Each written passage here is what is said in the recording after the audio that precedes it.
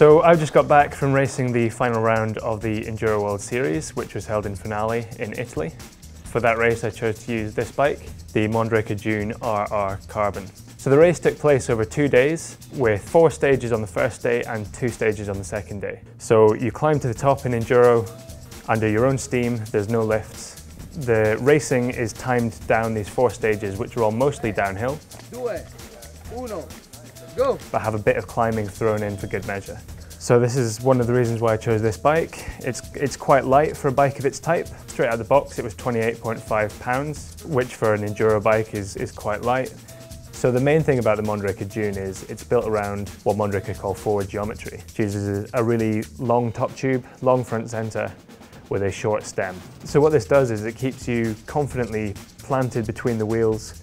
It allows you to move your weight back and forward to weight the front wheel when you need to, but you never feel like you're going to be pitched over the front wheel, which is really confidence inspiring on steep, rocky terrain and sharp corners too, which there were plenty of in Finale.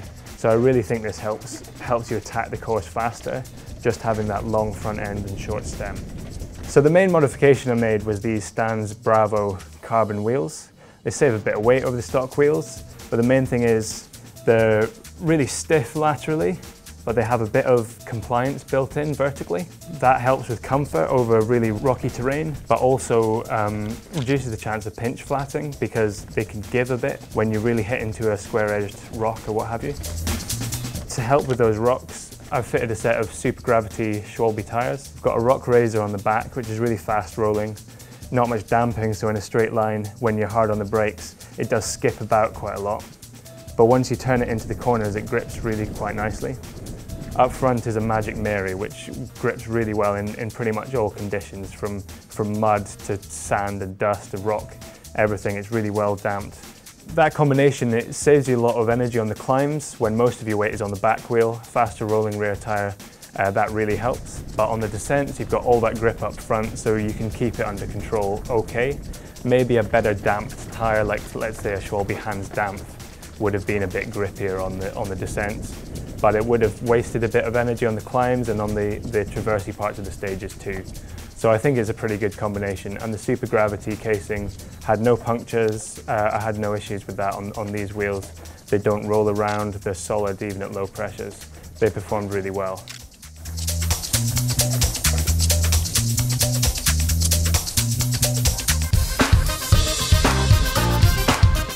I found that the bar height on the original bike was a bit short for my needs. I'm 6'3", I like a really nice high bar to give good confidence when descending on steep terrain. To get that I had to swap to a bar with a bit more rise. This is a Pro Atherton bar, which has got 20mm rise, which is about 8mm more than the standard one, so it's not huge.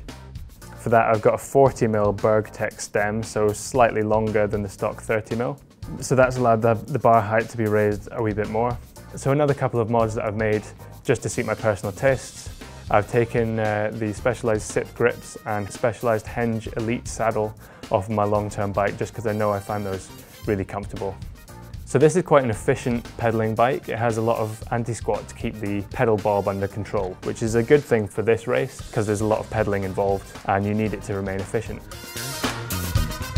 But I did find that there was quite a lot of chain growth and you could feel a bit of pedal feedback through the pedals when the suspension compresses suddenly. What I tried as kind of a bit of an experiment as much as anything is fit this oval chainring, which is the same size, it's a 32 tooth, but because it's oval, it gives you a higher chain line. So the chain is raised slightly above the pivot point, which gives you less chain growth and less pedal feedback.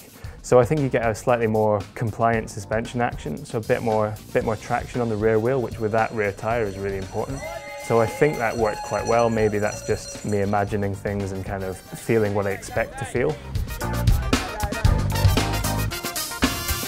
This model comes with the Fox Float X shock, which with the Evol air can I think performs really well in this frame. It's nice and supple off the top and is just progressive enough. I bottomed out a few times, but not harshly. If I was going to have this bike a bit longer, run it on terrain which involved more jumps or drops, I would definitely want to put a bigger volume spacer in there. But for Finale, that shock I think worked really well. Up front we've got the Fox 36 fork with the Fit 4 damper, which I think is a bit harsher. There's a bit more feedback there than you would get from an RC2 damper. I definitely prefer that damper, to be honest, but even with the Fit 4 it performed really well. With the tyres and the wheels, actually takes care of a lot of that chattery feedback, but I still think the RC2 damper is slightly superior to this one.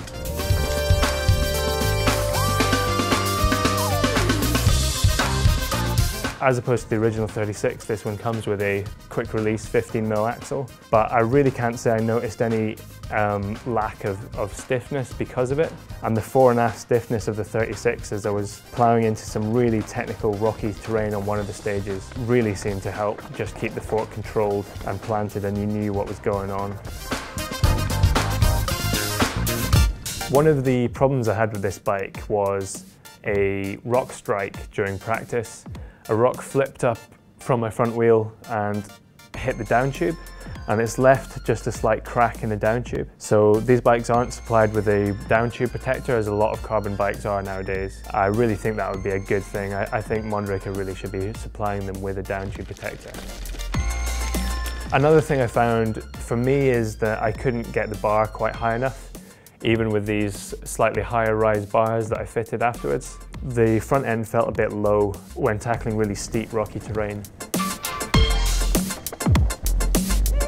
On the whole though, it's a really fast bike. It's got efficient suspension, it's light, it's really stiff, which really helps when tackling tight rocky corners. The suspension on the whole performs really well, especially with those wheels and tyres that just hit the edge off that chatter, I think. But the main thing is the forward geometry. I think that long front centre short stem combination just allows you to push a lot harder and really attack when you're racing or when you're just riding down steep terrain. It also makes it a bit better on the climbing because you've just got a bit more room to breathe. For the technical parts of the race, I think I did quite well. Like, the bike really helps with that. I think it was more fitness is the main thing that probably let me down.